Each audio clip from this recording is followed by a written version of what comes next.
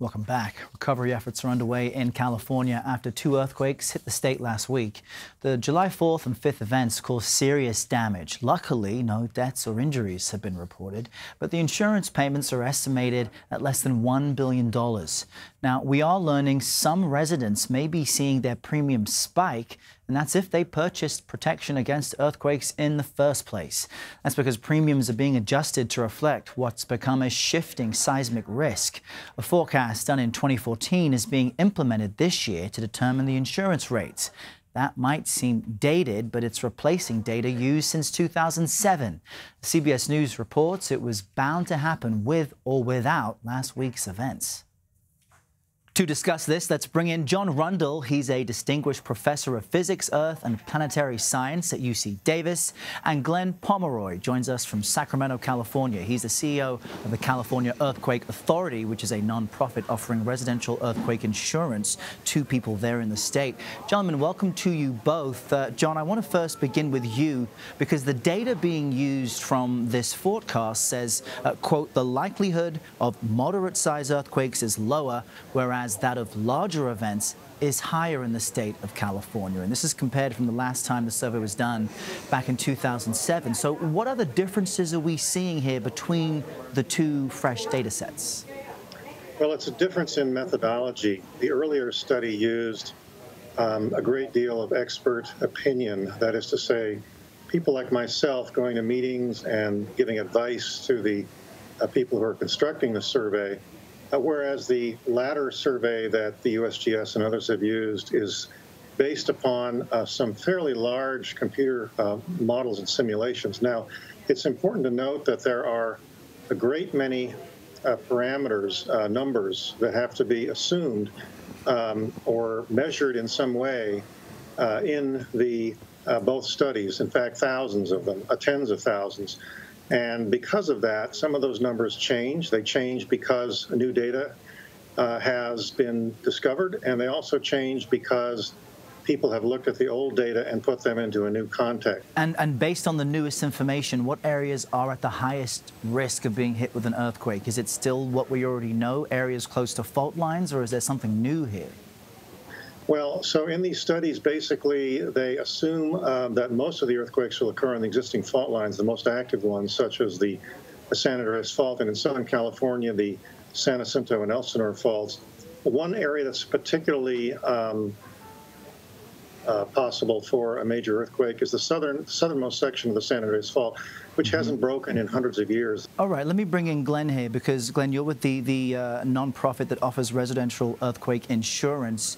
The data we've just been speaking about is from about 5 years ago. So how do you incorporate it, and how, as you determine insurance rates for people? Yeah, we use the work of John and his colleagues, the scientific community. We're required by law, in fact, to use the best available science when we set our rates, and our rates are set just to cover the risk. We're a not-for-profit organization, as you said, so we don't add in a profit load. We just collect enough in premium so that we know we'll be able to pay the claims of our policyholders using best available science and having rates that are actuarially sound.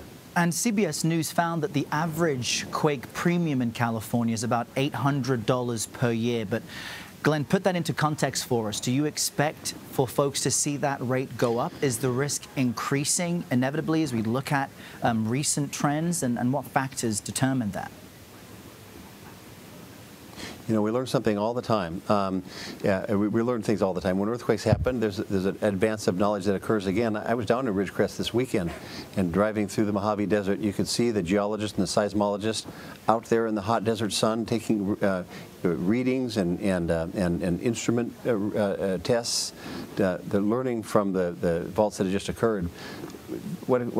What transpires then is the scientific community over time develops a new body of knowledge, and it doesn't happen overnight, and it doesn't react in any knee-jerk fashion. And so there will come a point in time where there will be another major study released that will be digested by us. I believe that this event we've had this past week or so will not terribly impact rates, but there may be other factors as science continues to evolve. Greater knowledge about how one fault can trigger another and so on. Right. New science evolves all the time, and we need to keep on top of it. And so, John, considering that, can you put those quakes from last week into context for us? Is it just a part of average life in California, or in any way, shape, or form does it signal an uptick in activity? So we know that earthquakes are clustered in space and time. So unfortunately, you can expect an increase probably of activity throughout the state for a while. How long that goes on is a matter of debate at this point. This is the first magnitude 7 earthquake since the October 16th, 1999 Hector mine earthquake that occurred in the Mojave Desert to the south. One thing we know about the run-up to the 1906 earthquake, because people were living in California at that time and writing about it, is that we had an increasing number, a more rapid rate of occurrence of magnitude 6 earthquakes as the 1906 date approached. So one of the problems that we see, or we worry about in our field, is when you have these kind of earthquakes that occur, is this something, is this activity actually portends something even more destructive and damaging near population centers, basically surrounding the LA metropolitan area. So that's pretty worrisome. And considering that, Glenn, your nonprofit insures about 10% of homeowners in California. Do you feel that the premiums may in fact increase, may spike, which would result in some folks who need it refusing to purchase it? Well, it's way too early to tell whether or not we'll see any sort of need to adjust premiums as a result of this event. We have, since the CA was formed after Northridge, we've been around now for 20-some years, and we've been able to lower our rates by about 50% from the soaring premiums that were occurring after Northridge. So we've got earthquake insurance now to the point where it's affordable. If we have to make adjustments over time, I think people will realize it's because there's even a greater understanding of the risk. So our task is to do everything we can to get more people insured and hang on to those we have, and then try to get more people insured, because 90% uninsured rate in the state of California, with 2/3 of the nation's earthquake risk, is a recipe for disaster. Right, and there's one thing you can be guaranteed of if you live in California, is that an earthquake will happen at some point in the future, so get the insurance. John Rundle and Glenn Pomeroy, thank you for your time today. My pleasure. Thank you.